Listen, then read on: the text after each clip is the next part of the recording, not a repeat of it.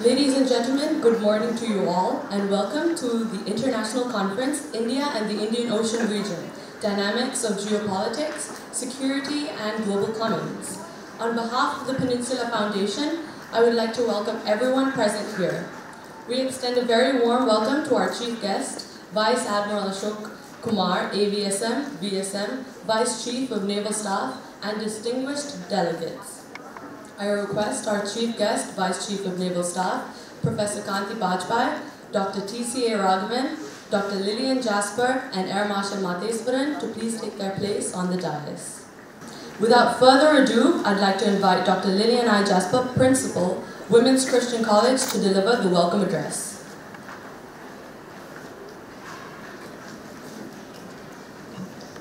Good morning. It gives me immense pleasure to welcome you all to the International Conference on India and the Indian Ocean Region, Dynamics of Geopolitics, Security and Global Commons, a topic which is of relevance and interest to all of us who share the Indian Ocean. I would especially like to welcome Vice Admiral Ashok Kumar, Vice Chief of Naval Staff, for gracing the occasion.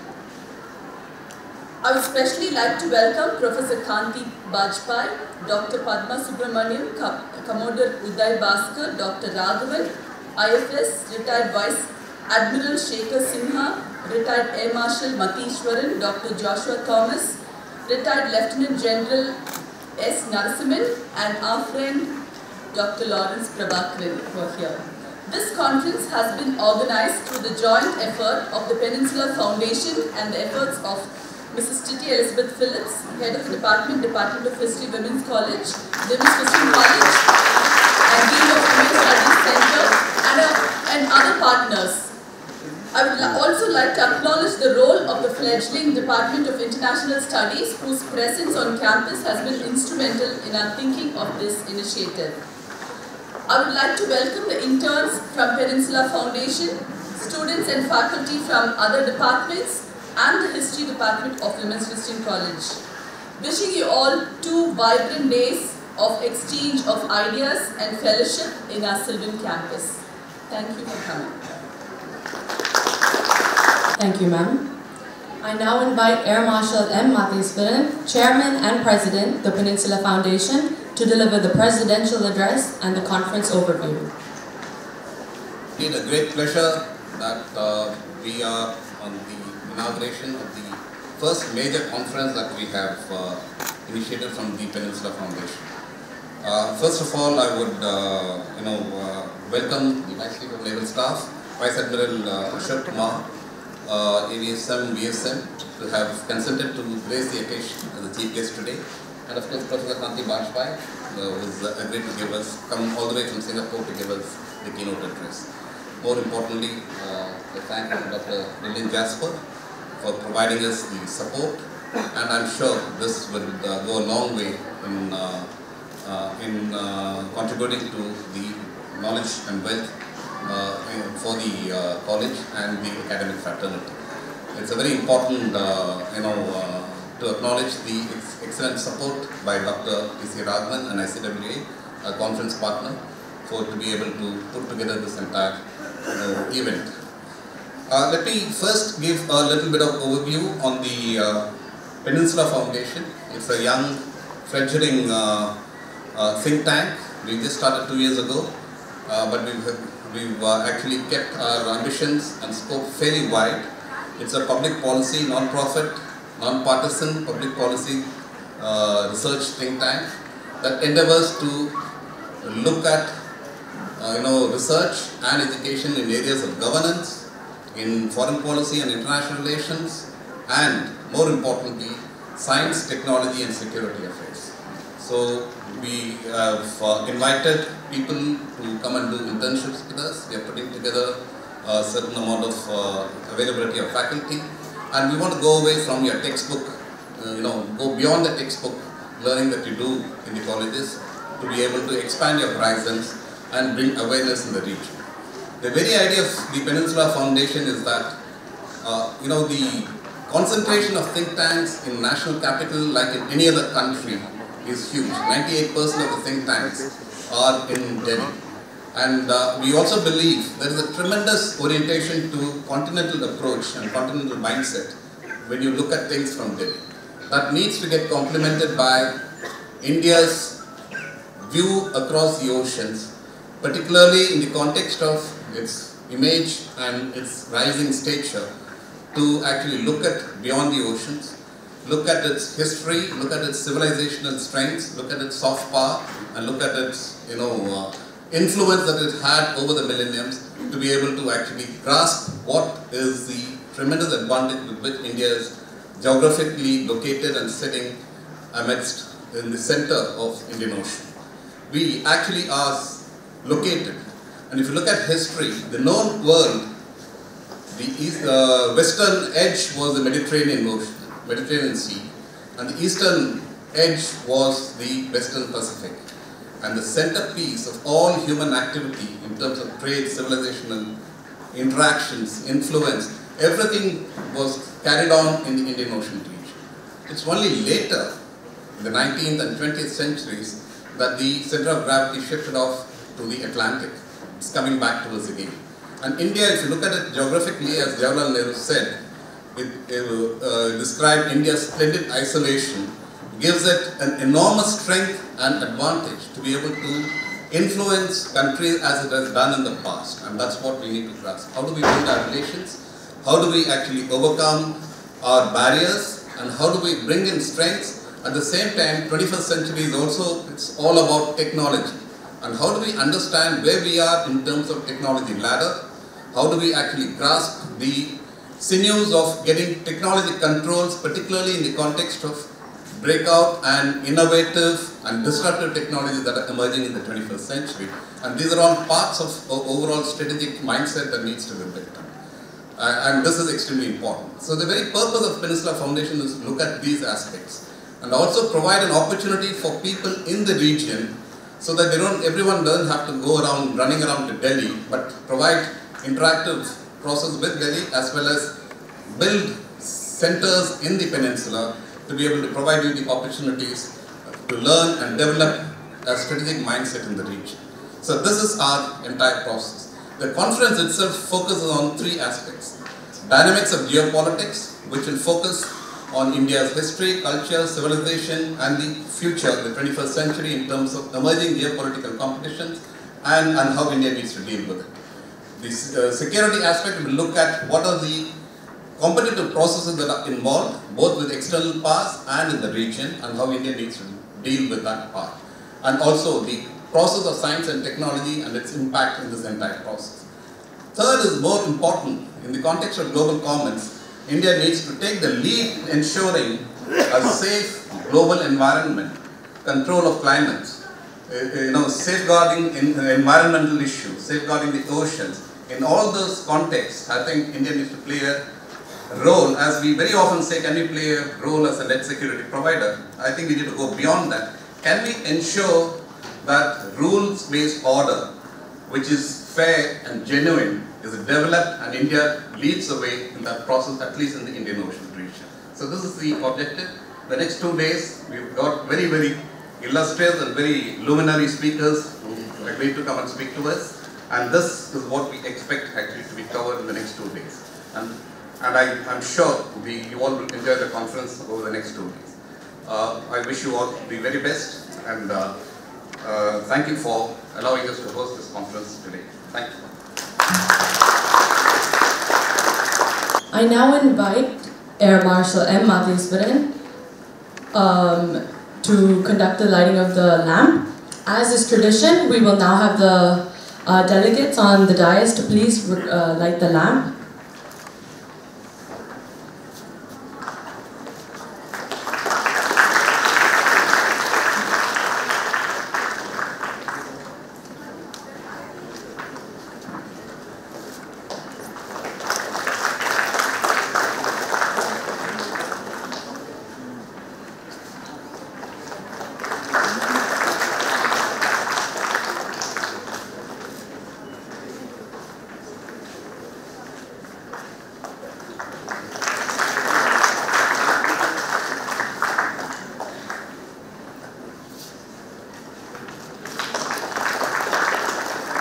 We'd also like to take this occasion to release a book written by one of our distinguished fellows, Dr. Kalyan Raman, well-known Indologist. I request you, sir, to please come on stage and hand over the first copy to the Vice Chief of Naval Staff and to say a few words about the book.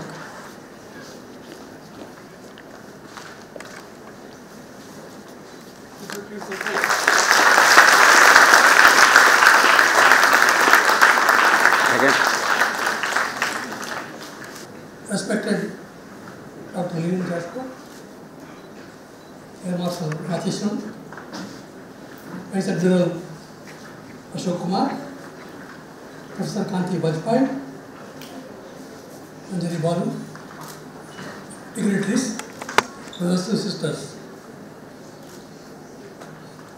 This will take us on a journey across the Indian Ocean, from Hanoi in Vietnam to Haifa, Israel, what Marshall mentioned about the Mediterranean. These three books are about Indus script with 8,000 Indus inscriptions dated to 3300 BC, that is more than 500 years ago, which our ancestors did traveling across the Indian Ocean region and the Himalayan waterways, Mekong, Iravati, Salween, Brahmaputra, Ganga, Yamuna, Saraswati, Sindhu, Persian Gulf, Tigris Euphrates, Mediterranean into Haifa. It's an extraordinary journey. A lot of multidisciplinary work has got to be done. Just a very quick presentation of 5 slides. That's what it takes.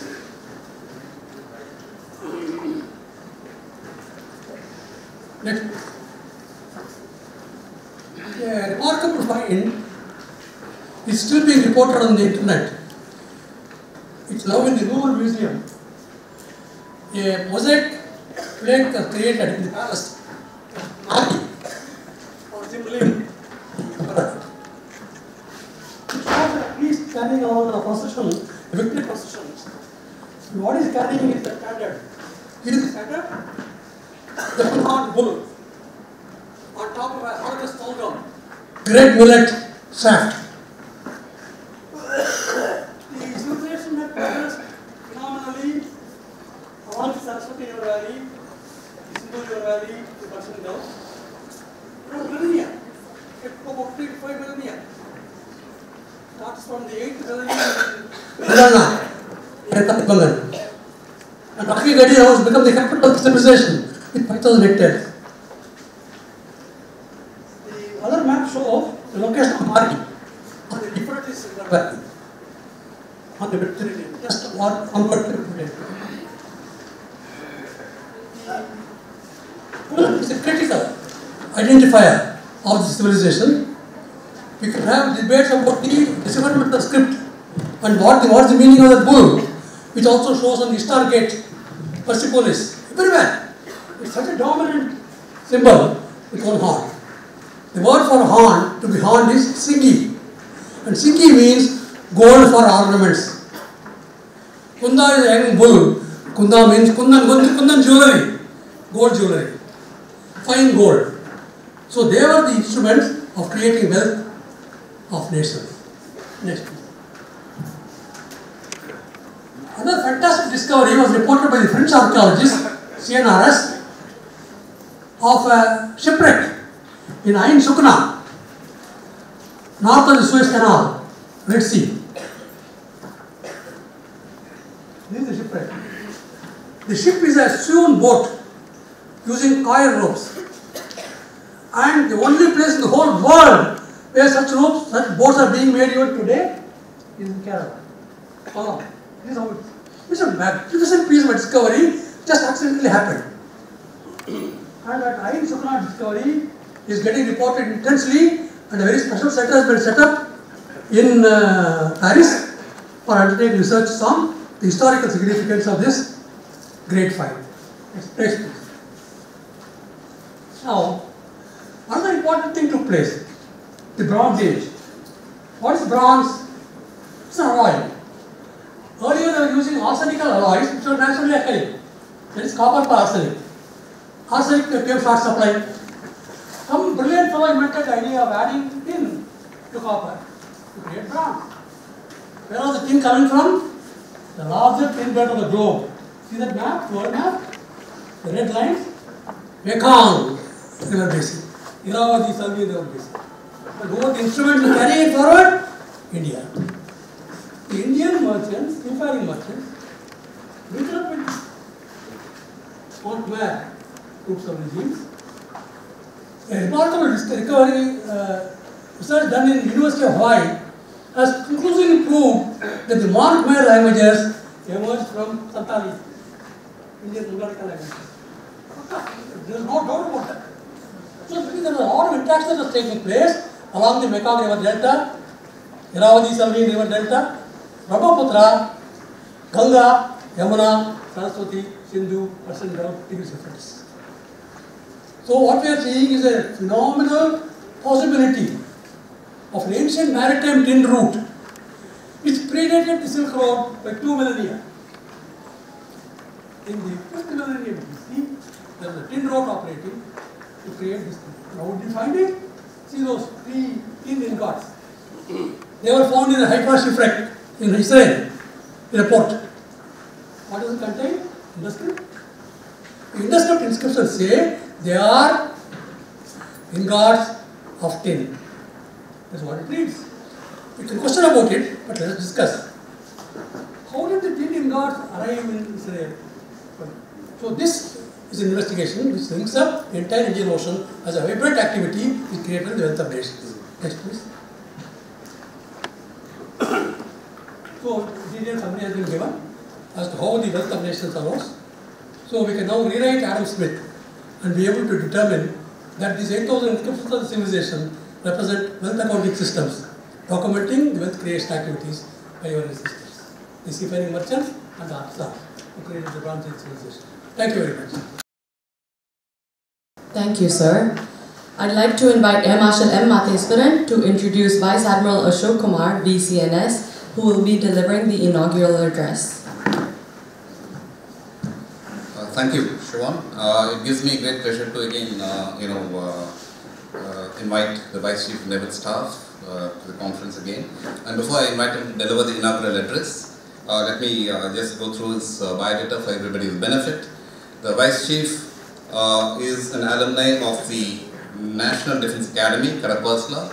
Let me also highlight here, we are also from the same school, and we're immensely proud that we have Vice Chief from school background. We also have an Army Vice Chief from the school background, and very soon probably we'll have some chiefs. The Admiral has held very challenging staff and command assignments during his distinguished naval career spanning more than 3 decades. After having completed his specialization in navigation and direction at Kochi in 1989, he served in the as the navigating officer of the Indian naval ship Beas, Nilgiri, Ranveer and Vikrant. His other sea tenures include commanding officer of INS Polish and Ranveer and executive officer on board INS Brahmaputra. Among his short tenures, the important ones include staff officer ops at Naval Workup Team and head of training team at the Defence Services Staff College, Wellington. He also was the Defence Advisor at the High Commission of India in Singapore and Chief Staff Officer of the Western Naval Command. On promotion to flag rank, he has held important assignments of Flag Officer Sea Training Force, Chief of Staff Chief of Staff of the Southern Naval Command, and then Flag Officer Maharashtra and Gujarat area in flag rank of Vice Admiral. And he has been Commandant of the National Defence Academy, Pune, and the Vice Admiral was also the Deputy Chief of the Naval Staff before moving in and taking over as the Vice Chief of the Naval Staff. He is a graduate of the Defence Service Staff College, Wellington, and attended the Army Higher Command course at MOV, as well as the Expeditionary Operations course at Quantico, Virginia, USA. I invite the Vice Chief to deliver the inaugural address. Dr. Lilith Jasper, Air Marshal Matheswaran, dignitaries on the stage and off the stage, and dear students of the college. I must tell you, I feel quite intimidated to be here. because with such luminaries about to speak over the next 2 days, it's always a challenge to match up to their caliber. And the second thing is that I see some naval veterans who had been my bosses before. Admiral Shekhar Sinha was in fact the Commander-in-Chief of Western Naval Command when I was the Flag Officer Maharashtra and Gujarat. Admiral Shrikande, who sits there, he's been an inspirational figure for me since the day I was a sub-lieutenant. Having said that, I must tell you that it's a pleasure for me to be here at Chennai. There are a couple of reasons for it. One, as Air Marshal Matheswaran mentioned, though a born Mallu from Kerala, I spent 7 years of my wonderful life in a hostel in Sainik School Amravati Nagar in then Coimbatore district of Tamil Nadu. And those are the most impressionable years of my life, and therefore Tamil is my first language. I even today do my mathematics using the Tamilian tables, not English.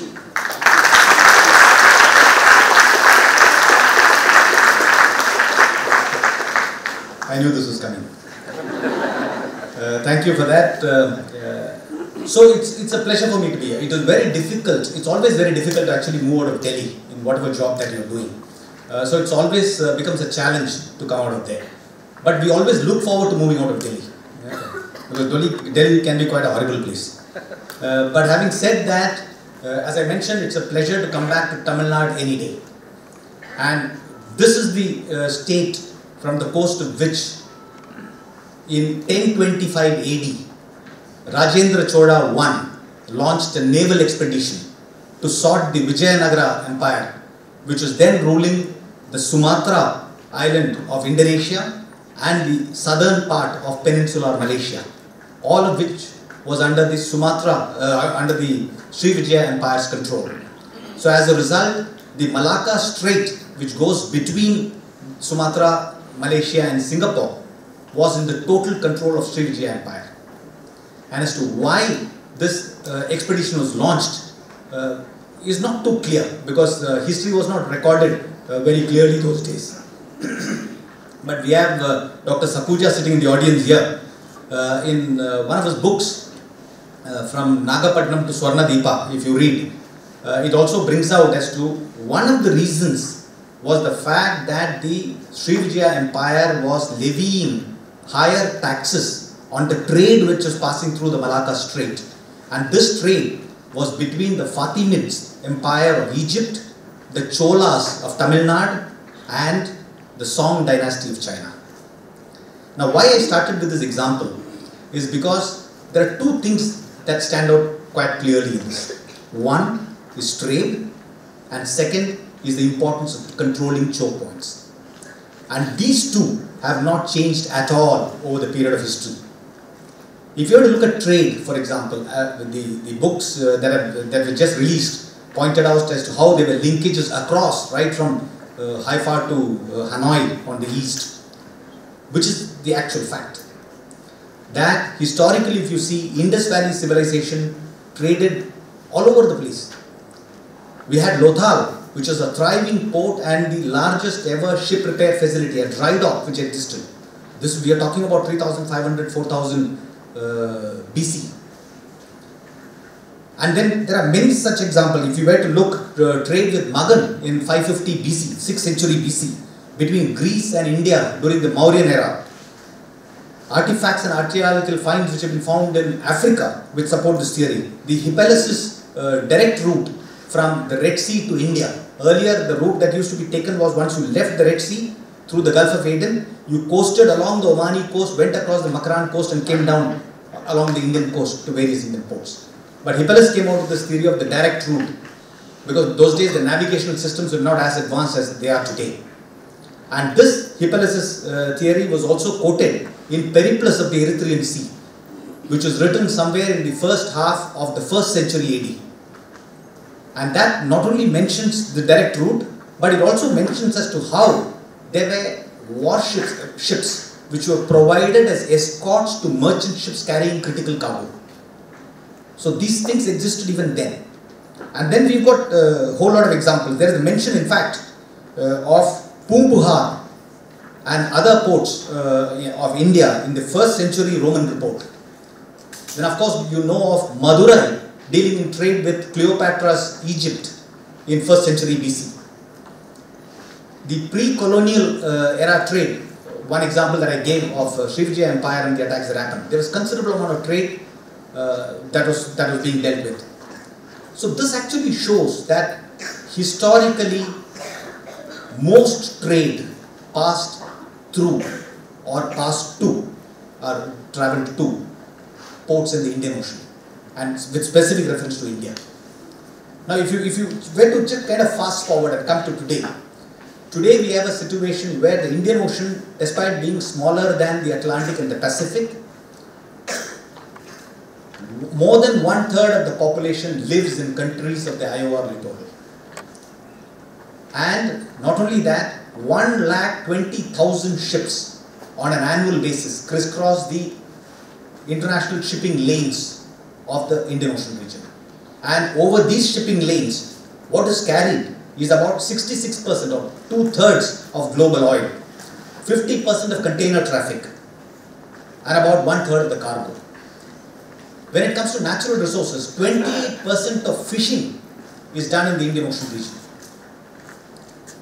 And yet, there is potential for a lot more. In fact, the joke goes that it is only in the Indian Ocean that fishes die of old age, because nobody catches them. But yet, it caters for 28% of fish catch in the Indian Ocean. There are mineral exploration sites in southern Indian Ocean region, which are allotted to 4 different countries. In fact, India is also one of them. China is one of them. Korea, Germany, all of them have mineral research areas for polymetallic sulfides and nodules and things like that. And that area is about 75,000 square kilometers. Now, in all this, I mentioned about this 120,000 ships per annum through the international shipping lanes of the Indian Ocean. Interestingly, about 27% of this trade is amongst the Indian Ocean littoral countries. So nearly 75% is actually external, and that is what gives Indian Ocean the strategic importance. Now actually, if you see, these international shipping lanes, or what is called the ISLs, are actually the lifelines of global economy. All the advanced economies and those which are developing, all of them are dependent on the safety and security of ships that pass through these international shipping lanes that crisscross the Indian Ocean region. They are dependent mainly on the Middle East oil. You are aware as to how 5 of the top 10 major oil producing nations are situated in the Middle East. So this dependency cannot be wished away. That's one reason why, as they say, when the Middle East sneezes, the whole world catches a cold. Now the situation is also exactly quite the same. If you look at other parts, China, for example, more than 70% of its energy requirements are met through shipping lanes in the Indian Ocean region, either from the Middle East or from the west coast of Africa.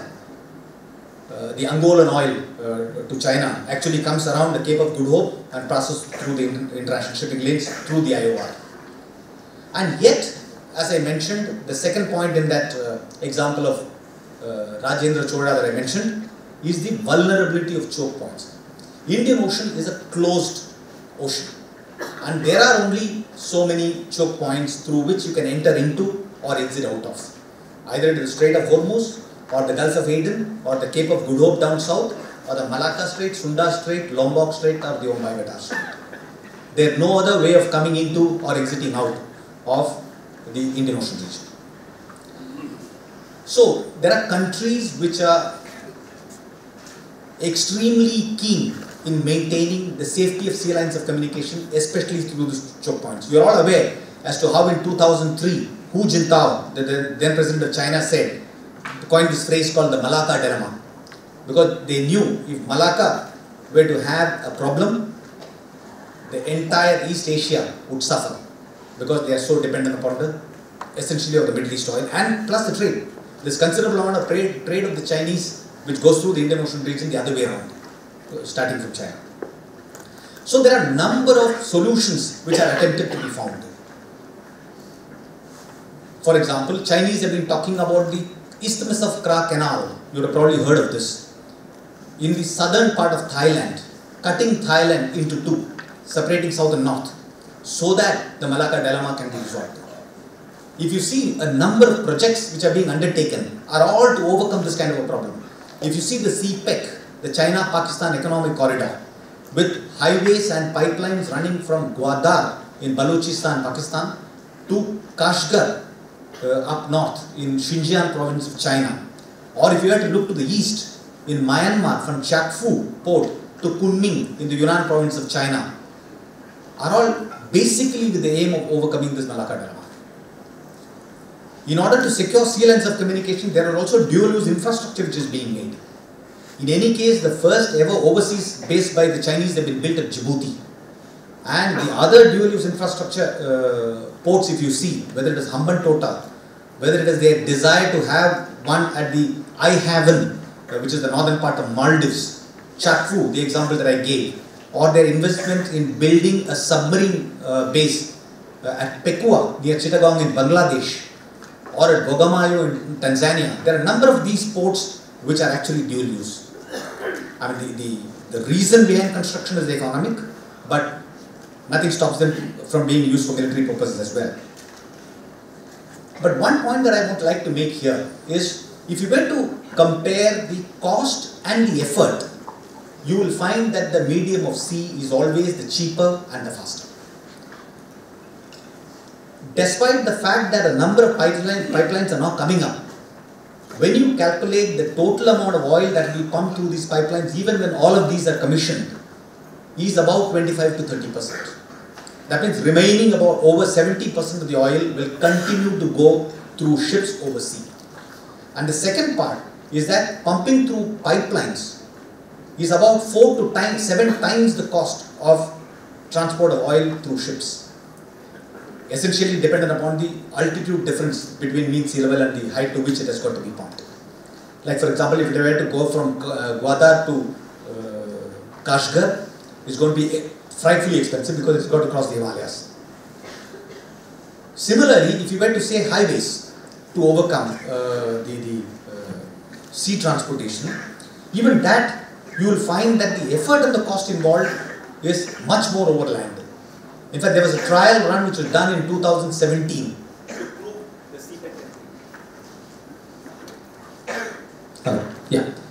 To prove the CPEC connectivity. So there were about 100 trucks which were moved from Gwadar to Quetta, and about 70 came from Kashgar to Quetta. This is just to prove the connectivity matrix. But you can imagine if a ship were to pull into harbour with about 10,000 trucks, 10,000 containers, how many trucks will be required to move all this to and fro? That's why I mentioned that the effort and cost will always be in favour of sea transportation, and therefore this 1,20,000 that I mentioned about will only continue to increase well into the future. Now, if we were to talk about India and the Indian Ocean, it is not without reason that Indian Ocean has got its name from India. Because Indian Ocean, historically, people traversed through it because they wanted to come to India. Most trade was with India. Geographically, if you see, in fact, I would like to read out a quote from Robert Kaplan in his book, The Revenge of Geography. He wrote, rather than eliminating the relevance of geography, globalization is only reinforcing it. Which is so true. India juts out about 1,000 nautical miles into the Indian Ocean, southwards, and just falls about 450 odd nautical miles short of the equator. It's quite prominent when you look at the map. And with our two sets of island territories, Andamans and Nicobars to the east and the Lakshadweep and Minicoy to the west, our EZ totals to about 2.02 million square kilometers. Now, if the continental shelf claims were to be finalized, that would increase to 3.22 million square kilometers, and which becomes almost equal to our land mass. That is the kind of waters that we can exploit. Our own trade, for instance, over 90% of our trade is over the sea. If you talk of oil, more than 80% of our oil, whether it is from imports from the Middle East or wherever, or from our own offshore development areas, it's all over the sea. That is why it is so critical for us to ensure that the seas remain safe. Otherwise, economically, we can be brought down to our knees. Now, having said all this, let us now look at what I think are the threats in the Indian Ocean region. If you have to maintain safety and security of IOR, what threatens us at the end of the day?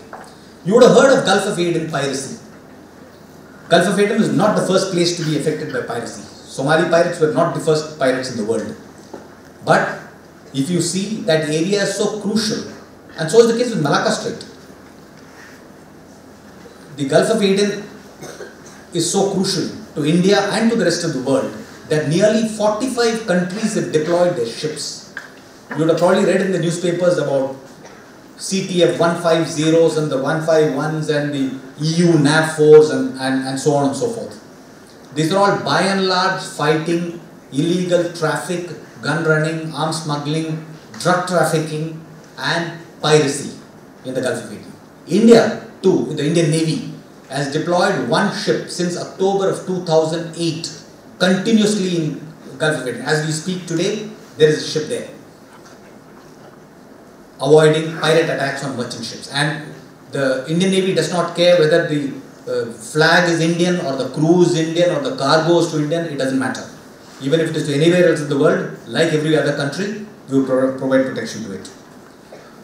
Piracy, if you recall, in 2009-10 moved east and come as far as Lakshadweep and Minicoy Islands. In fact, there was an occasion when 4 of the pirates were actually arrested from one of the beaches in one of the islands of Lakshadweep and Minicoy. That was the time that the Indian Navy launched an operation called the Op Island Watch, and which successfully pushed piracy back towards Somalia. And this piracy would keep coming on and off. And one of the reasons for that is the IUU fishing. This is the other threat that in the region, which is illegal, unregulated fishing and unlawful fishing. And this IUU fishing is what is creating all the problems for those fishermen who are not as capable as some other fishermen from extra-regional countries who would come and fish in these waters. You would have read as to how there is an annual contract between Somalia and China giving 31 countries fishing permits within their EEZ. Of course, Somalian government would say that it is beyond 24 nautical miles, so it does not affect the fishermen. But at the end of the day, it is within the EEZ. Malacca Strait piracy, which I mentioned. So the 3 littorals, Singapore, Indonesia and Malaysia, have taken some very strong actions. One of that is the Malacca Straits Patrol. And there are 2 parts to it. One is the Malacca Strait Sea Patrol and the other is the Ice in the Skies Air Patrol. Both of these have ensured that the piracy has been kept under control in the Malacca Strait. We also have the RECAP, Regional Cooperation Against Armed Piracy. There are a number of countries which are party to the RECAP, and one such is India. I had mentioned about gun running, drug smuggling and human trafficking. These are the ones which also, especially the gun running and the hashtag and the smack way which is there in the Western Arabian Sea, which actually funds terrorism, whether it is ISIS or the Al-Shabaab in the Northeast Africa. Now, let me come to what measures India is taking to address these problems. There are 3 levels at which this is being addressed. One is at the conceptual level or at the policy level. And that is, you would have heard of SAGAR, security and growth for all of the region. This is the Honorable Prime Minister's vision of SAGAR for our country. And if you notice security and growth for all in the region, S, security is the first word in it. It is not merely because if it were to be growth and security, it would have been GASAR rather than SAGAR. And SAGAR sounds a little better. But it is also because without security, there would be no growth. And there are a number of things that the Indian Navy does in order to meet up to the requirements of SAGAR. We carry out, in addition to guarding our own borders and waters and the likes, we also carry out EEZ patrols of other countries. The Indian Navy conducts monthly EEZ patrol for Maldives, once in 6 months for Seychelles and Mauritius, once in 3 months for Sri Lanka. And there are many more who are asking us assistance for carrying out joint EEZ patrols. We carry out coordinated patrols along the international maritime boundary line And this is with our countries with whom we share maritime boundary lines. Whether it is Bangladesh, whether it is Myanmar, whether it is Thailand or Indonesia, which each of them we got what we call corpats. Bilateral and multilateral exercises. There are innumerable number of exercises that we do with various countries. Milan and Miles. Milan is a get-together of navies which we have once in 2 years at Port Blair. And for the first time ever in 2018, we also conducted a multilateral exercise with all the participating countries. There were about 16 countries that participated in 2018 version of Milan. And Miles is nothing but Milan exercise at sea. I've already mentioned about recap. There are capacity building and capability enhancements that the Indian Navy undertakes. We have provided ships and aircraft to various countries who require such assets from us. We also provide them with a lot of training assistance. We offer something like 1,000 vacancies in our training institutions for other countries, and they would come here and do training with Indian officers and Indian sailors. And one other important thing that I want to tell you all is setting up of CSRS, the Coastal Surveillance Radar System. India has helped a number of countries in setting up their coastal surveillance radar systems. And we've also gone ahead and signed white shipping technical agreements, information exchange agreements with a number of countries. The government had approved over 30 countries for us to go ahead and sign with. And we have already signed and operationalized with over 20 countries and some multilateral constructs as well, like Crimario in Madagascar, or the VRMTC in Italy, or the IFC Singapore. With all of them, these are all multilateral constructs, and we have a technical agreement with each of these. In order to ensure that we take the leadership role insofar as maritime domain awareness in this region is concerned, the Indian Navy also launched, and it was launched by the Honorable Raksha Mantri then, Mrs. Nirmala Sitharaman, the Information Fusion Center for the Indian Ocean region. It's called the IFC IOR. This was on the 22nd of December last year, and the plan is to have international liaison officers who will be there, for which some more infrastructure needs to be created. That's going to be reality pretty soon. This is all about Sagar.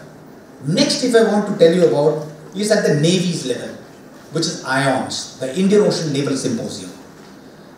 This is something that was an Indian naval initiative which came up in 2008. In fact, 2018, last year, we celebrated the 10th anniversary. There are 24 member countries in the IONS and 8 observers who are extra-regional to the Indian Ocean region.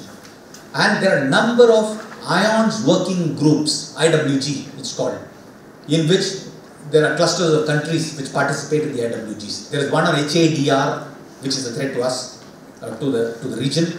There is one on maritime information exchange. There is one on maritime security, and so on and so forth. For the first ever time, Bangladesh in 2017 conducted what is called the IMSAREX, that is ION Multilateral Maritime Search and Rescue Exercise. So in which many countries from many IONS nations, many ships from many IONS nations participated. Indian Navy participated with 3 ships and an aircraft in the IMSAREX, which is conducted by Bangladesh. We also conduct various other things as a part of IONS, but that is now also a part of IORA, which is the political that I wanted to mention about. So if you have Sagar at the apex level, or the conceptual level, or the policy level, we got the IORA at the political level and IONS at the naval level. So if we were to talk about IORA, this again is a regional concept. The IOR-ARC transformed itself into IORA, and today we've got about 24 members in IORA. And interestingly, the IORA also started a working group on maritime security, because they understood that maritime security was the primary requirement for growth of the region. So the Indian Navy takes complete charge of this working group of IORA insofar as maritime security is concerned. We just recently conducted a maritime information exchange workshop, and we have also adopted what is called the queues. This is so that 2 ships of different countries meeting at sea don't kind of end up escalating things unnecessarily. This is code for unplanned encounters at sea, which is what is queues. So we have adopted the WPNS queues into the IONS and to the IORA as well. So these are some of the things that I wanted to mention to you insofar as Indian Ocean, the recent developments is concerned, and the Indian Navy's wholehearted participation in each of these. So finally, if I were to just sum up and conclude, living in an era that is actually marked by great power rivalry, rising illiberalism, or in fact growing nationalism, the importance of Indian Ocean region is only expected to continue to rise. I'm sure the speakers will talk to you about the coming in of Indo-Pacific replacing the Asia-Pacific, or coming in of the Quad and where are we now, and whether it is the Asia Reassurance Initiative by the US, which is now signed into an act by President Trump, all of which have got huge Indian involvement, and that's continued to be so. And finally, the Indian interest will be, as the Prime Minister mentioned in his keynote address at Shangri-La Dialogue in Singapore 2008, we believe in a common rules-based order applicable to all individually and to the global commons. With that, I finished. Thank you.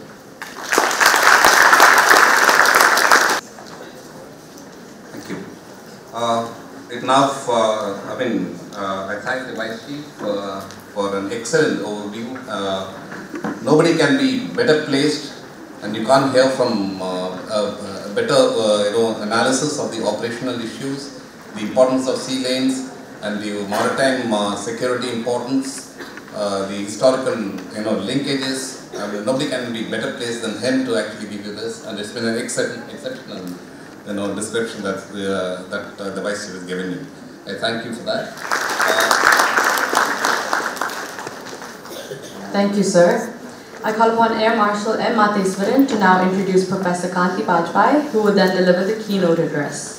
It's my turn to actually introduce our guest of honor, Professor Kanti Bajpai, who is the Vice Dean and the Wilmer Professor of Asian Studies at Lee Kuan Yew School of Public Policy in National University, Singapore. He's been very kind to accept our invitation and come here to deliver the keynote address. The professor, nobody is better known for understanding India's foreign policy and national security than Professor Kanti Bajpai. Over the last 3 decades, he has, through his writings and research, contributed significantly to the growth of Indian strategic thinking. And he is a prolific writer, and he writes regularly on a lot of international publications. And his strategic writings and thought processes is thought of as a very, very important contribution to India's foreign policy narratives and analysis. He is a world-class academic, a respected analyst, a savvy thinker on international affairs. Since 1989, he has taught in leading universities, including MS University of Baroda, Jawaharlal Nehru University of Delhi, Oxford University, and the National University of Singapore.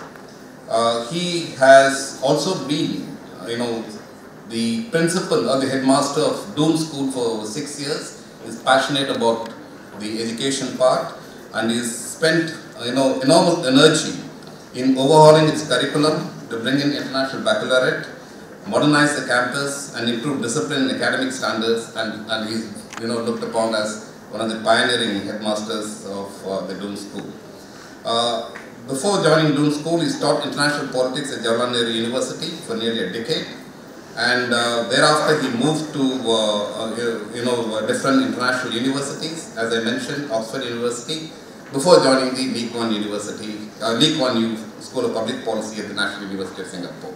Now, without wasting much time, it's my turn to invite Professor Kanti Bajpai to deliver the keynote address.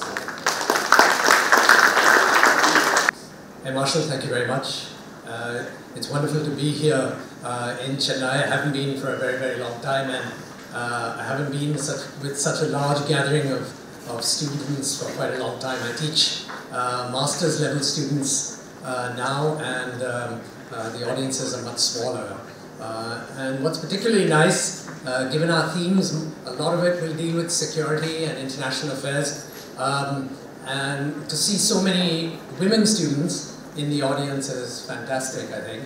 There's a lively debate in international relations on the role of women in security, feminist approaches, gender-based approaches to politics and international relations.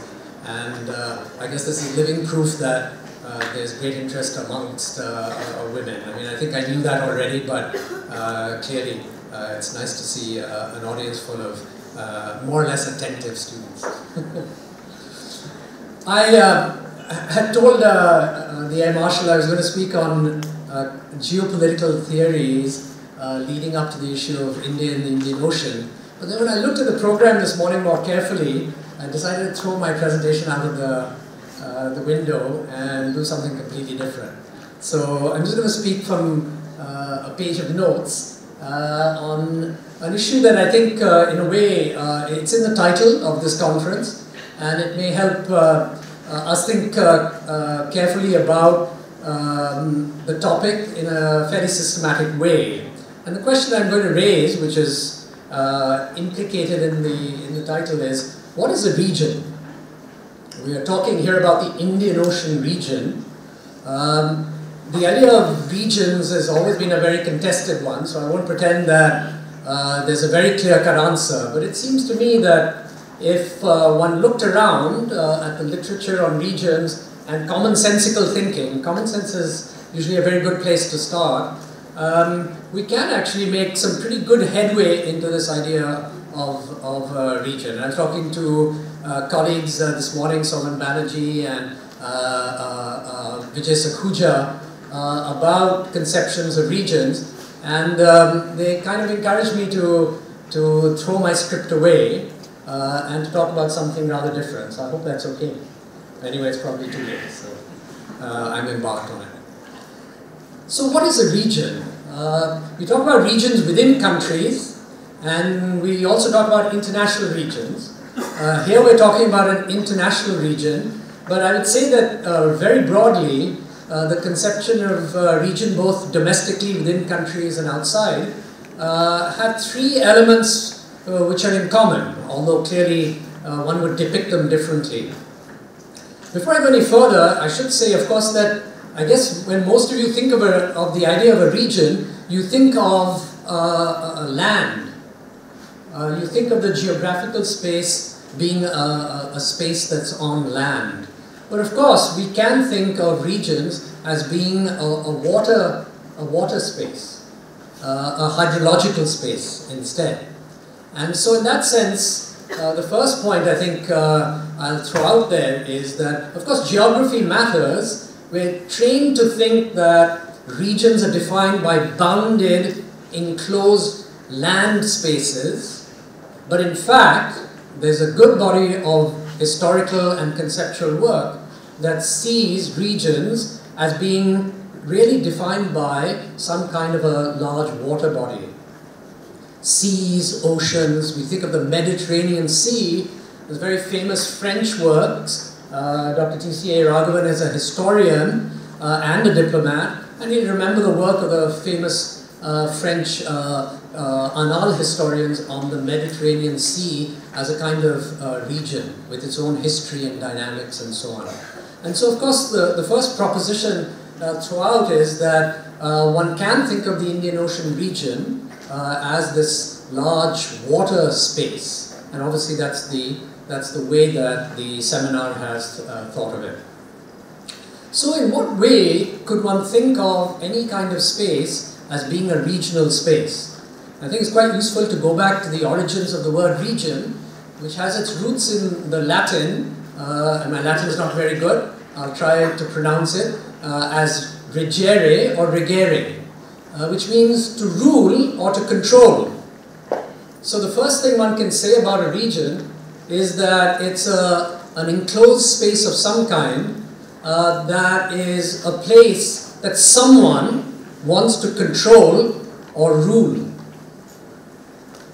And who is that someone? I mean, presumably some center. So within a country, we think of a region as being defined in relation to a central government. And the regions, in India we call them states mostly. We do also have regional councils, which are groups of states. But it's defined in relation to a center, which is Delhi, which is our capital. Likewise, in international relations, if one were to ask, who is this center that seeks to rule or give expression to or divide the world up into regions? One answer is that it's the great powers, or a great power, if there is a singular great power. And so if you look at the nomenclature of many regions, these are not native to the area at all. They come from some dominating center. We have the South Asian Association for Regional Cooperation, which affirms a space called South Asia, which we take to be this group of 7 or 8 countries together, and in a way it wants to keep everyone else at bay who is not in South Asia. Where did this term South Asia come from? I think we know now that it was invented in the US State Department. Yeah? Here's a very concrete example of the delineation and naming of a region by a domineering center. This term South Asia is not a term that grew up in South Asia. It was given to us by an outside power. Likewise, the term Southeast Asia, since I come from Singapore, and since we're talking naval matters, it was Mountbatten's command in the Second World War, the Southeast Asia Command, SEAC, that really gave the name to this region called Southeast Asia. There are all kinds of other names for what is now the region that's known as ASEAN.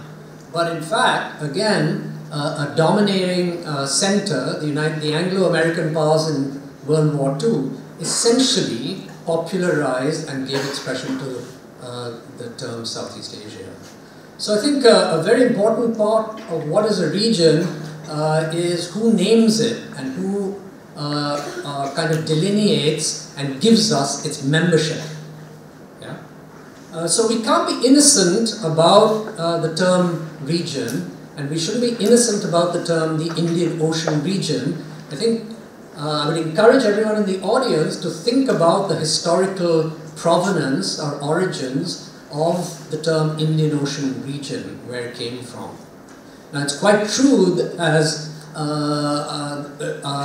the previous speaker said, the Vice Admiral, that it got its name, the Indian Ocean, because of the trade that came towards India, which was very, very important globally. But how we continue to think about this place as the Indian Ocean region may not be quite in our hands. And we already have increasingly a rival term, the Indo-Pacific, being given to us. It has roots in India. Indian theoreticians have talked about the Indo-Pacific. But what I'm trying to get at is the issue of the importance of memberships and naming, which fires our imagination about a region. And it comes from the powerful usually, and is not a term that just surfaces, as it were, from below necessarily. Okay, so the first tip-off about what a region is then, given what I've said about the desire for control, is that a region is a strategic zone.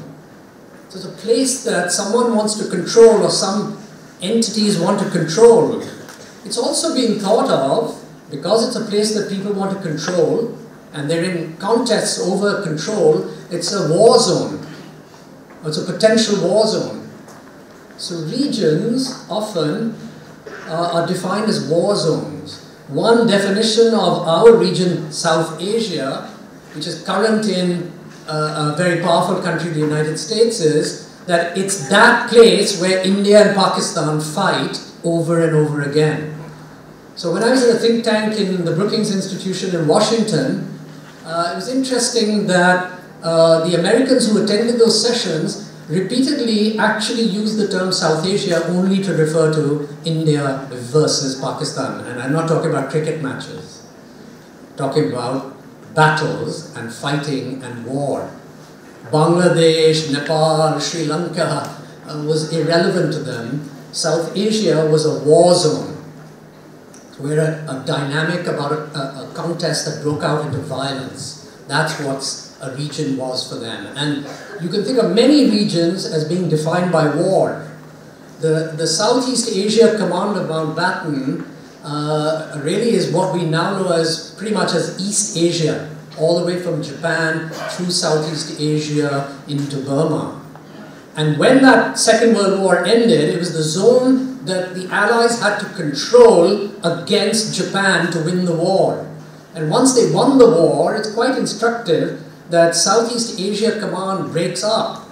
That region breaks up into Northeast Asia, which is what? Which is the place where China, the Koreas, and potentially Japan fight, with the Americans present, of course.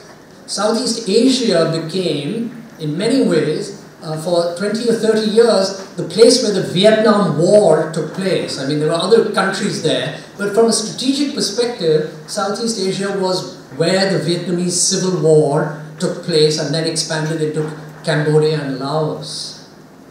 And I've already talked about South Asia as being, in some view, the place where the India-Pakistan contest occurs. The Middle East is essentially where, from this perspective, Israel and the Arabs fight periodically, and so on.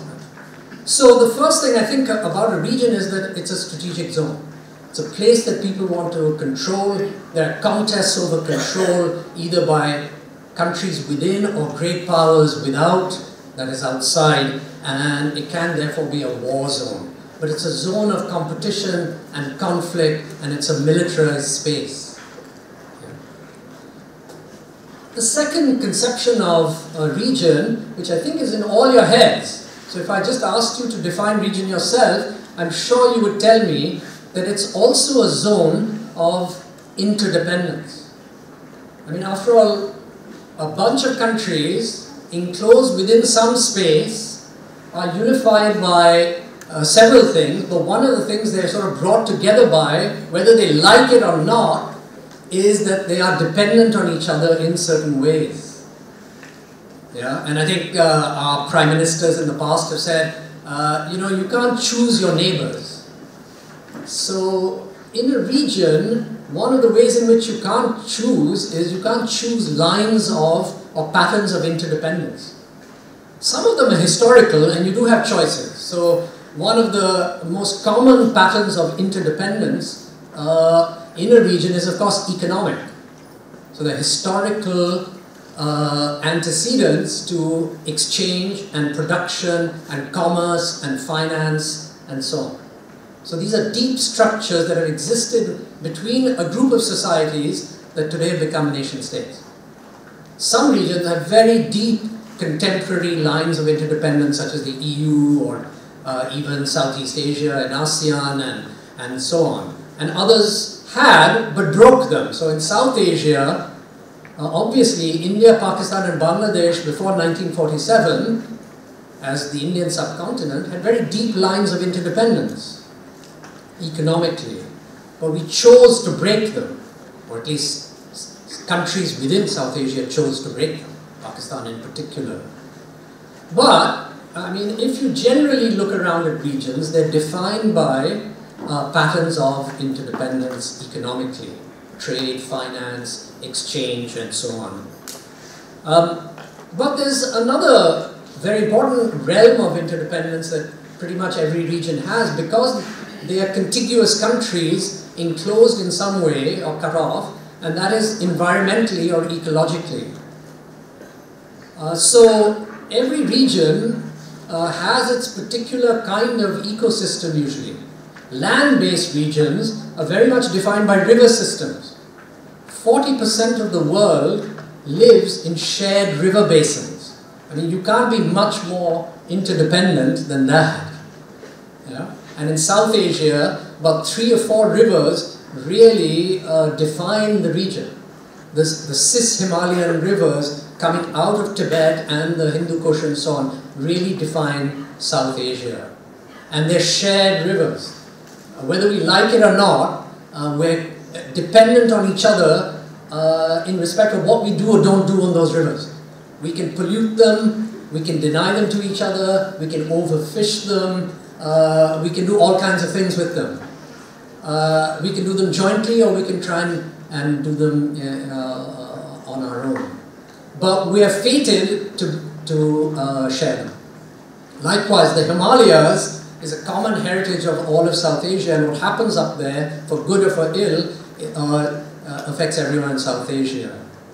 So regions a water region, such as the Indian Ocean region, has a very important set of interdependencies. There are wind patterns, there's the distribution of fishing, there is, of course, probably the most important aspect of interdependence now that we all face, potentially catastrophically, and that is climate change.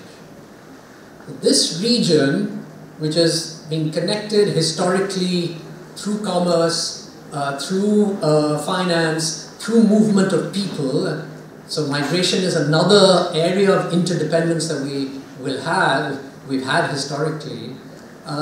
This enormous Indian Ocean region, like so many others, is going to be the target of, the victim of climate change. We all know now that climate change is pretty much unstoppable. I mean, there's probably no prospect of stopping it at 1.5 degrees higher, 2 degrees higher, or even worse. And at least one challenge then faces us in the Indian Ocean region, and that is the issue of adaptation. Mitigation is trying to reduce carbon emissions and control the rise of temperature, but it may already be too late, in a sense, to deal with it. And so the other issue is adaptation. And I would suggest that the Indian Ocean region is a massive zone where we'll have to think about adaptation together, because there will be movements of people all across the littoral and across the ocean that's going to produce enormous challenges for all of us. One can imagine we're looking at the movement of people from Africa, Bangladesh, and Southern Asia all the way to Europe. They're already climate refugees. My schoolmate Amitav Ghosh, the novelist, was in Singapore recently and gave a series of lectures. And if you read his most recent book, his novel, Gun Island, he talks about the presence of Bangladeshis and South Asians all over Europe. And if you recall the pictures at the height of the migration into Europe, about 3 to 4 years ago when there was a crisis, you'll note that at that time, we thought that most of the people who were going there were North Africans and Syrians and so on, but there were a lot of South Asians. And many of them were from Bangladesh, escaping climate change. So they're people who will move enormous distances. Of course, they're going there for better lifestyles and so on as well. But climate change is going to force an enormous movement of people, and it's not going to be restricted to within countries. As sea levels rise, weather patterns change, let's not imagine that all that's going to happen is that people are going to move in from Chennai into within India into new areas where they didn't live previously. They're going to take boats out. And they're going to come from to India and away from India throughout this region. And I know Arabinda Acharya later is going to speak about the challenges of migration amongst other things. I think in India we'll have to think about this problem very seriously. And the Indian Ocean region is an enormous region of potential migration. It's going to be one of the hardest hit by climate change of all the regions, because it's in such a massive oceanic space which is very hot, and sea levels are going to rise right across the region. So another very important part of a region is ecological and economic interdependence. The third part of a region, which I think all of you would probably point to, is some notion that it's a kind of a common cultural space. So regions are some sort of space of culture and identity. And within countries, we think of regions.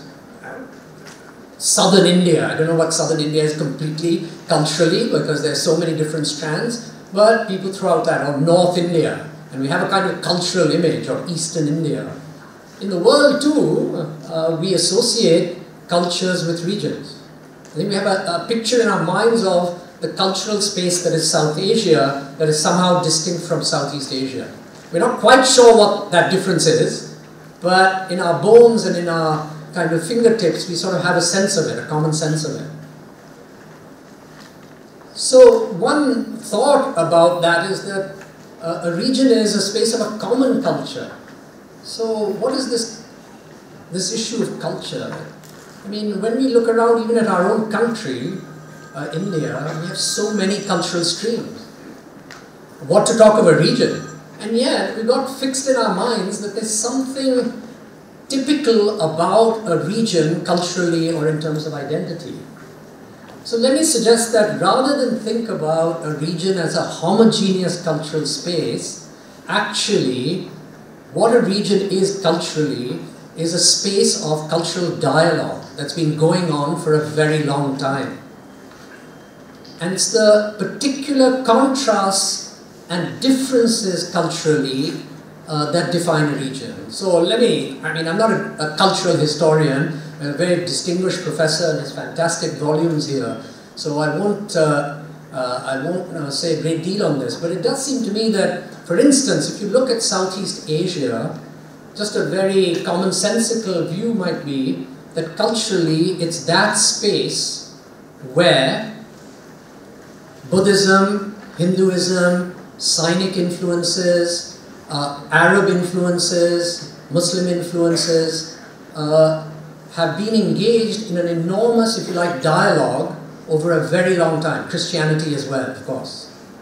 Likewise, one could say South Asia, with no disrespect to any religion, but one of the titanic kind of dialogues in South Asia has been the dialogue between Islam and Hinduism over 700 years at least, if not 1,000 years already or more. And of course, there are very other important dialogues in South Asia. We're in a Christian college, and Christianity in South Asia goes back, as we know, over 2,000 years or so. But one could say very crudely that regions are defined by a typical set of cultural dialogues, tensions, and so on. And one could parse culture at many levels.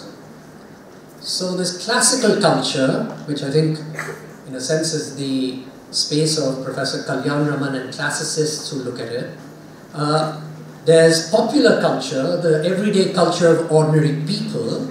If one looks at South Asia, one can see a very common popular culture of food and dress and movies and sport and so on.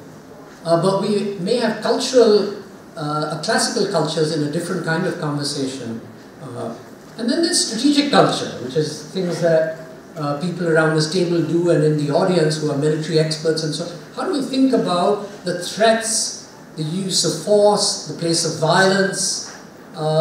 What are the goals of societies to make themselves secure? How do we define security? I mean, I think there are different conversations in the region about that. Again, take the South Asia. I think Bangladesh doesn't really militarize its conception of security.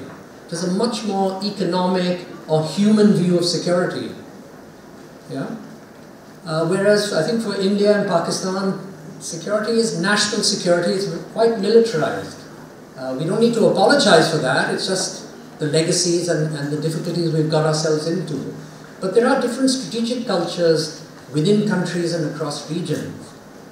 And then there's political culture.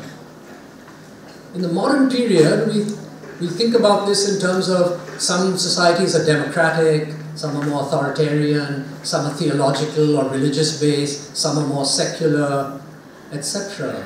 So what are the governing norms and values of societies, and what's the dialogue in a region on that score? You know, in South Asia, we have a conversation for a long time between monarchies that have now pretty much ended, republics, military governments, constitutional civilian governments, and so forth. In the Indian Ocean region, if we are going to talk about culture and identity binding us, there are historical and classical cultures that kind of have linked us. There's a popular culture, potentially, I don't know enough about it, from southern Africa all the way out to Singapore and beyond. There are commonalities there in popular culture. Sport might be one of them, but I think there are other elements of film and music and dance and so on increasingly. And then there's strategic cultures that might differ, but of course there are political cultures that may be similar and different. Is there a typical, in the Indian Ocean region, are there some typical conversations about culture that we can identify that binds the region. So, it seems to me that if we are going to talk about the Indian Ocean as a region, there are three ways in which we can talk about it, and I'll come to a point that's is probably in your minds as whether these three are linked. So first of all, the Indian Ocean region could be a strategic zone that insiders, those in the area, and outsiders such as China, such as the United States, such as perhaps Japan or Russia or the European states want to control. A region, by the way, generally, if you look at the map, if we think of our typical regions today, they're built around one major country. Southeast Asia, one could say, is built around, essentially around Indonesia, although Indonesia has not really asserted itself as a very bossy power. South Asia clearly is built around India, whether Pakistan likes it or not, or smaller neighbors like it or not. The Middle East, one might say increasingly, is that space around Israel. That may not be true always, but East Asia, increasingly it seems, that is built around China, and so on. I mean, you can.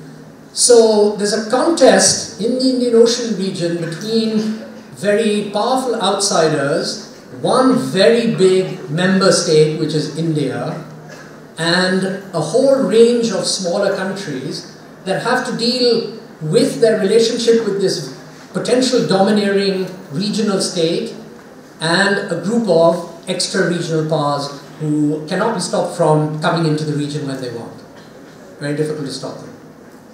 So that's the first problem of the Indian Ocean region. How is that to be managed? What choices should India make? In a space like this, you've got 3 or 4 choices on how you manage it. The first is that there's a hegemon manages it. Does India want to be the hegemon, or does it want to be the junior partner of a potential hegemon? That's one choice. It's just a cold-eyed, theoretical look at what our choices are.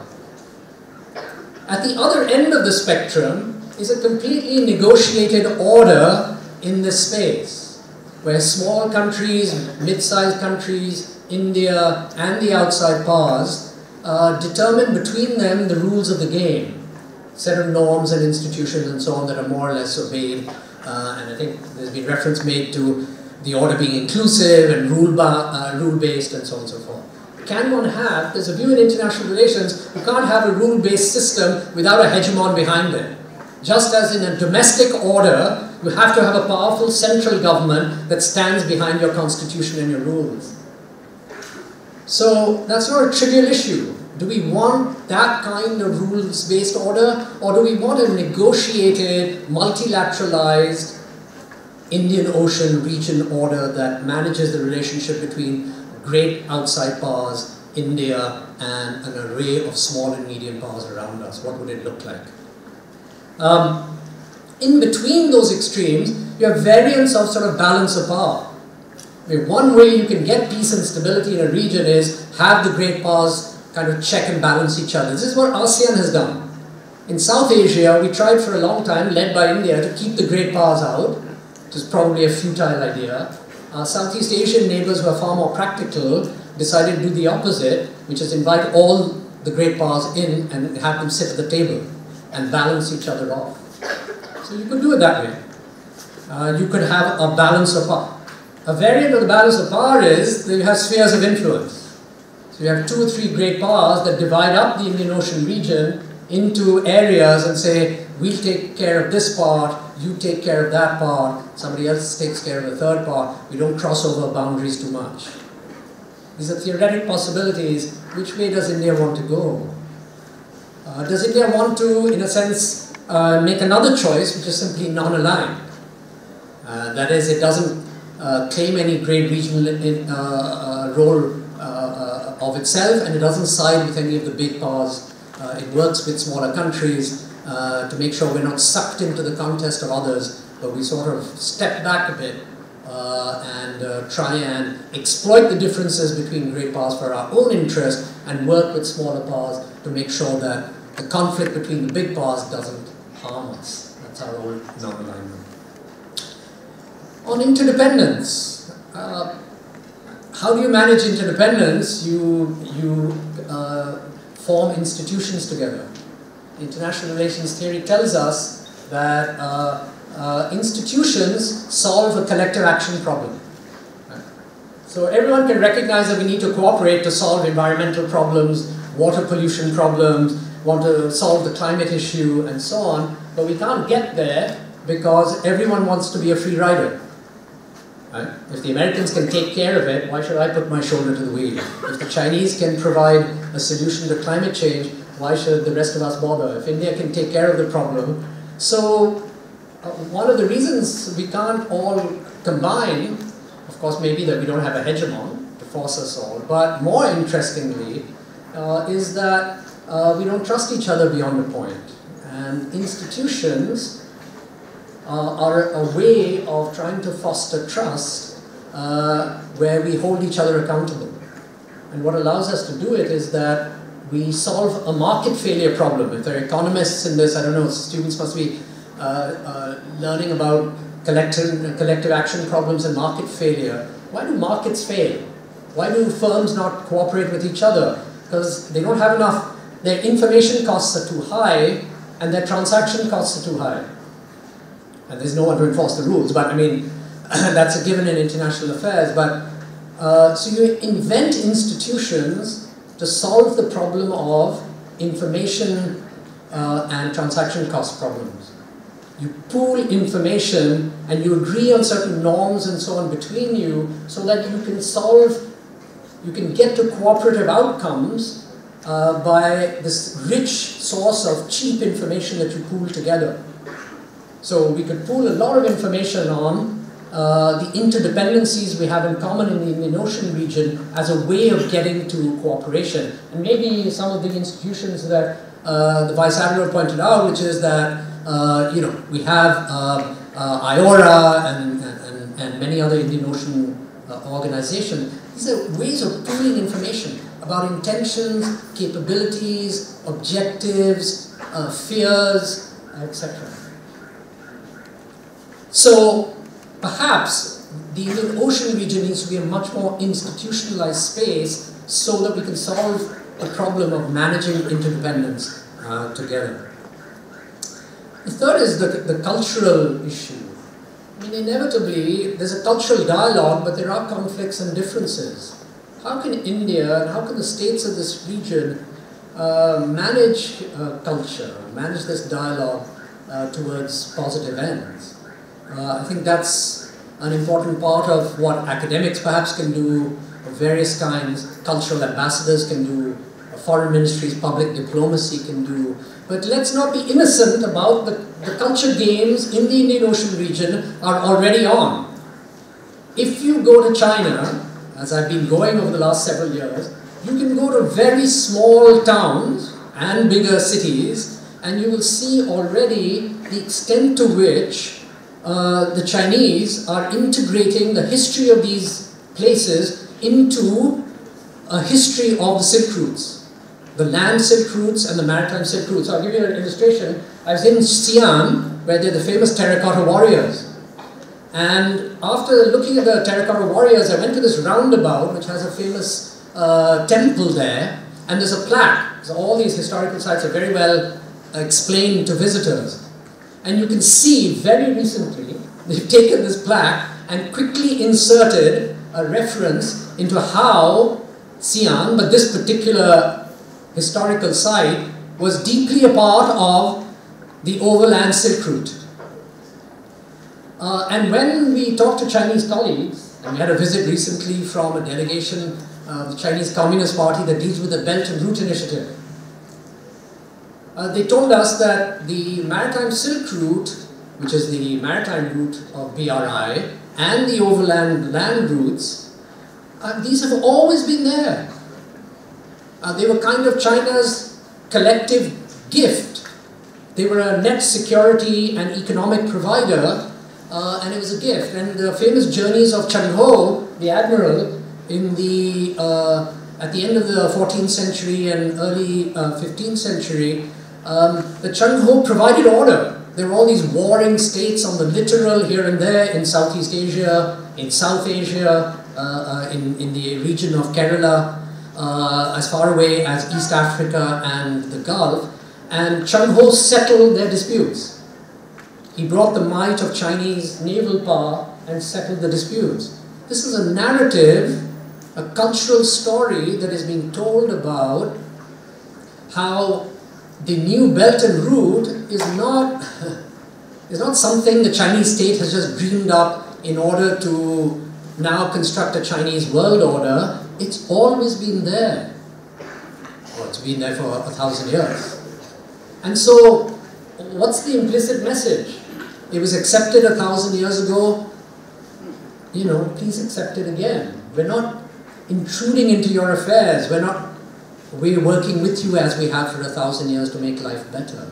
Now, whether that story is correct or not, I leave to historians, but I mean, there are many maritime stories. I have a colleague at the school, and I'll just end here, Marina Canetti, who's trying to look at all the different maritime stories that different societies are telling. And as she goes to museums, including in Kochi and elsewhere, every society is now claiming a maritime tradition which sometimes touches the Chinese narrative, sometimes does not. So there's a cultural dialogue on here about who owns or what role various societies have played in the maritime history of the Indian Ocean region. India has to think about how it's going to play a role in that dialogue. Are we going to accept a singular, homogeneous view of the history of the Indian Ocean region, its cultures and its peoples, united in a certain way, or are we going to insist that there were many poles and regions and sub-regions and areas and stories that have come together, and that as much as India and other societies gave out, they received from others? And that, in that sense, it's a very hybrid zone. I mean, all regions are, but so is the Indian Ocean region. It's not necessarily India's gift just because it bears the word Indian Ocean, but also it's not necessarily anyone else's domain. It was always a culturally, historically negotiated domain. Anyway, let me end. I mean, I think that one can see that this region has many, many historical conjunctures and streams. There are choices before India in how we participate in the Indian Ocean region. And of course, the Indo-Pacific idea is another kind of regional construct that's already in play that dovetails with, but also in some ways challenges the idea of the Indian Ocean region. And that's the way the world is. Regions are not once and forever. They overlap and they contest and they meld and they differentiate from time to time. And great powers, regionally or outside, help make those differentiations. And India, as a great power, will also be part of that negotiation and delineation. So let me just stop there. I think the very broad choice, it seems to me, is in all these three spheres, whether India stands for a more singular, hegemonic view of this region, or whether it will always insist on a much more pluralized, negotiated, dialogically respectful, and kind of, as the Prime Minister said, inclusive, with a view to kind of an open horizon, looking to bring in spheres and ideas and so on and work with them however challenging they may be. And on that score, let me just stop. Thank you very much. I think just to take advantage, I think we can take a few questions from the, you can pose a couple of questions to the professor, he'll be able to answer. Anyone? Or to the Vice Admiral Aspen. This is to Professor Bajpai. Thank you very much. It was a lovely scan of the complexities of the region itself. I just wanted to suggest here that even the term Indo-Pacific is actually a Western term, perhaps first used by Karl Horshofer, and it's been quoted by Panikkar in his book sometime in the 1920s. But it's quite possible that it was even before that. So it's really not an Indian origin and not used by Prime Minister Abe also around the same time, 2007. The other aspect is, of course, that as an idea, the Indo-Pacific has existed from our own ancient times, like the Vice Chief brought out, throughout history, whether it was the Vasco da Gama epoch, the connectivity of oceans between the Atlantic, the Indian and the Pacific has existed both in the eastern direction and in the western direction. That's the nature of the oceans itself, and therefore, like you ended with, the complexities that come when one region and another region sort of dynamically interact. So that was just a comment there, and that's it. Anyone? Yes? Students? Yes. To Professor, respected Professor Hajpai sir, when sir told us that the meaning of the region is to rule or control. So there the question begins, is that a right to say that regions are made to rule or control? Or is it a narrow thinking? I may be purely wrong, but still the question remains, it is right to say whether the regions are made to rule or control, sir. I guess you're asking whether it's morally right or ethically right. I think what I was trying to say is that whether we like it or not, deeply implied in the word is a notion of control or command or rule. So whether we like it or not, regions are looked at as subordinate spaces in relation to a center. At least that's one very powerful view, historically arrived at view of a region, within countries as well as internationally.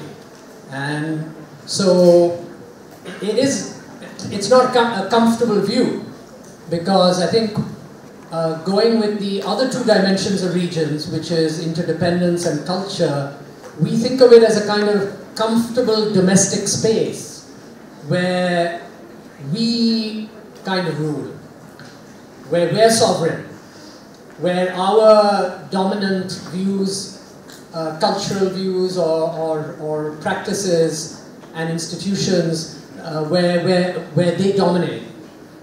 So this view of regions is uncomfortable, because it actually tells us that this domestic space that we think is such a safe space for us is actually not.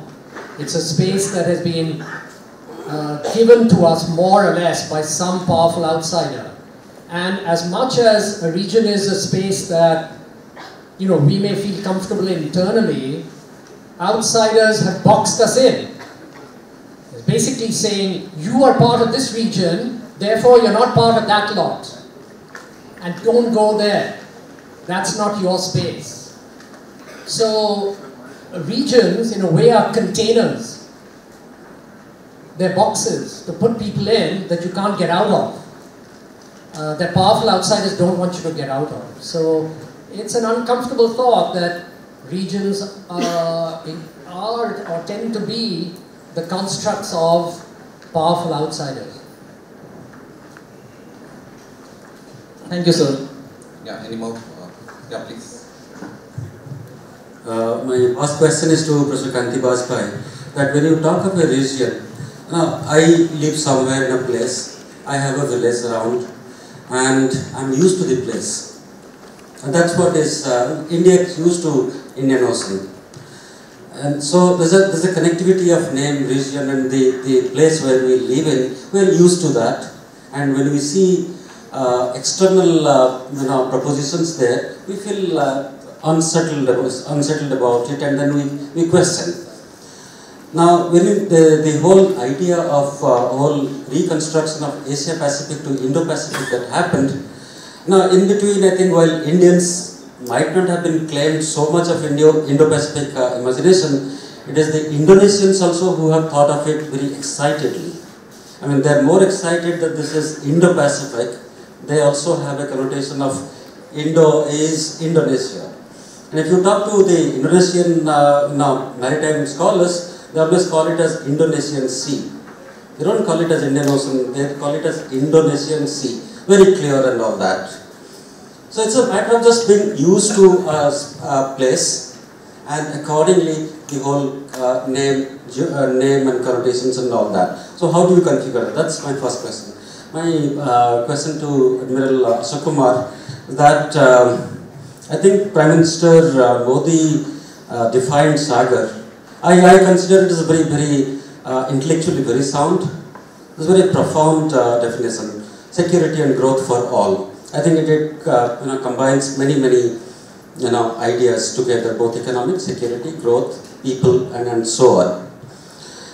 Now I wonder, you have been in the naval corridor and the dialogue with the government and the naval literature, all of that, you have been part of it. I wonder if this definition emerged from the political circle in Delhi, or for the security corridor, or a combination. Where did it emerge from? I mean, it's a wonderful definition. That's where I would request Admiral to come in. Thank you.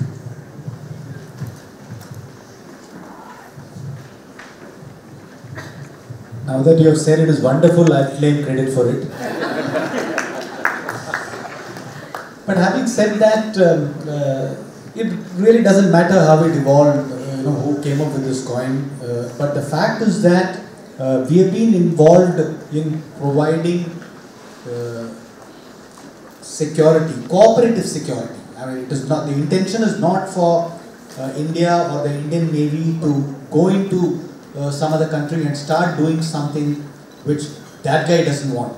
Or so every exclusive economic zone patrol that I spoke about is all joint. A ship which goes, say, for a EZ patrol of Maldives would enter the harbour, pick up Maldivians, sail out with them, do a joint patrol under the command of the MNDF.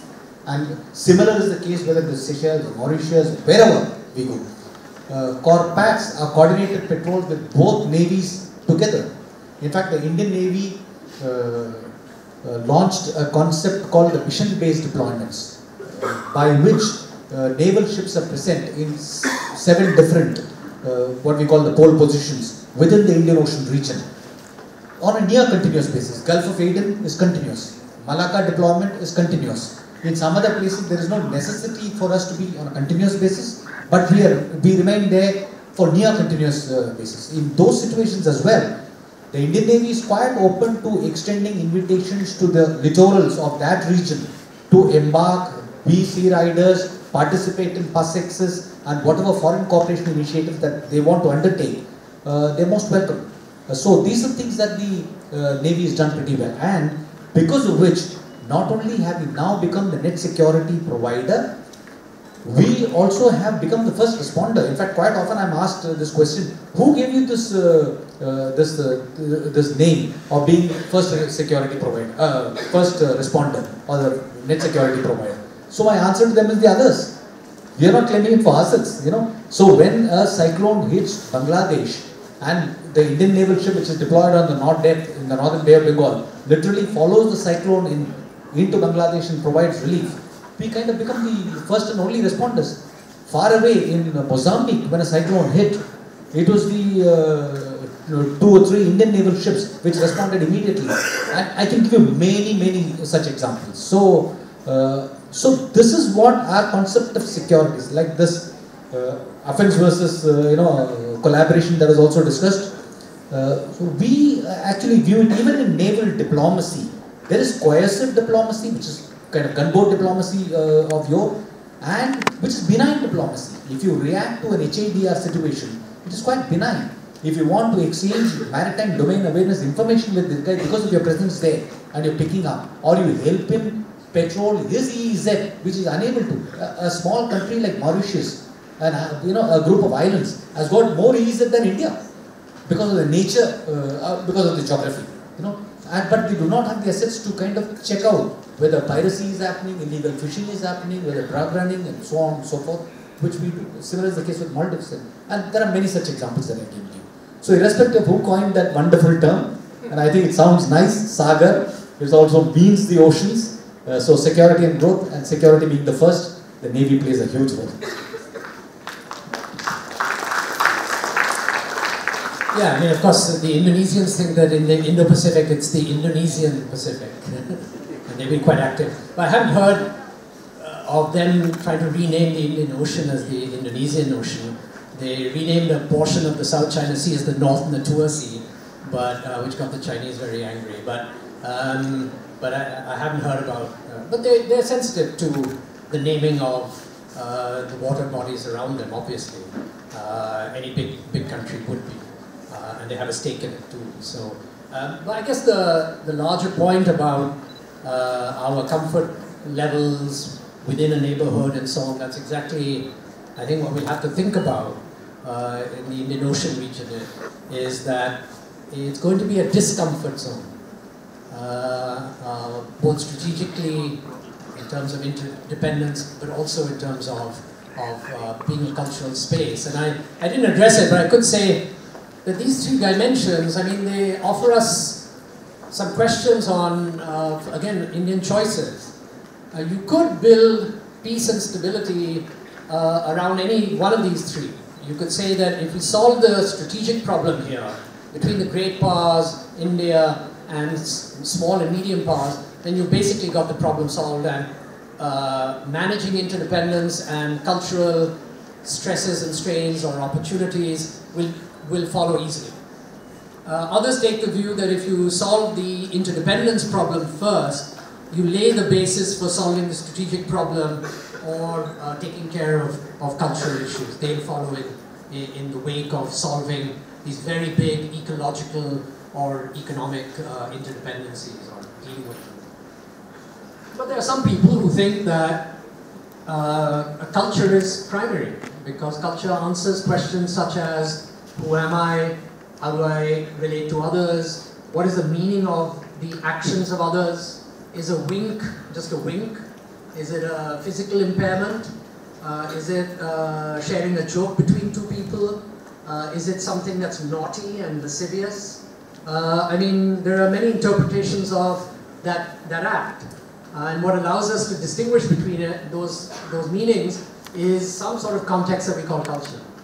It's a cultural moment. So how do we decipher what the intentions of others are? What is our relationship to them? Who are we? Maybe these are the most primary issues in a region first that have to be sorted out. And the economic and ecological interdependencies and strategic problems will kind of be solved as a result of that, because those are all framed within questions of identity, culture, belonging, othering, and so on. So again, I think we have to think very profoundly about, I mean, an easy way out is we try and tackle all three at the same time, but resources are scarce, so you have to kind of make a choice about which area you're going to place your bets on in terms of policy. Thank you. I think we are running out of time and we need to move into the closer session. Please give a big hand for the exceptional